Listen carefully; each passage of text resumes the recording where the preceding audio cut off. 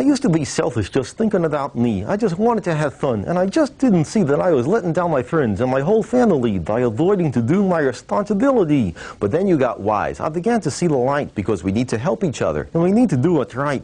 We don't live alone in our own little bubble. If we all felt like that, then we'd all be in trouble. There are many things in life that we need to do. That goes for me, and it goes for you. Even if we feel like just having fun. Sometimes a job just needs to get done. Like taking out the trash and doing our chores, washing the dishes and washing the floors, walking the dog or feeding the cat, feeding the fish. I can deal with that.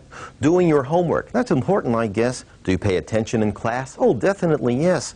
Cleaning your room and cleaning the yard, cleaning the bathroom and studying hard, raking the leaves throughout November. Last week you forgot. This week I'll remember. Helping a friend and learning your ABCs. Those are just a few of our responsibilities. A guy's got to do what a guy's got to do.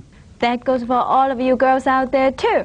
It makes you feel proud, and it makes you feel good when you do your job well, and you do what you should. So what should we do to the best of our ability? Let's hear it, guys. Our responsibility.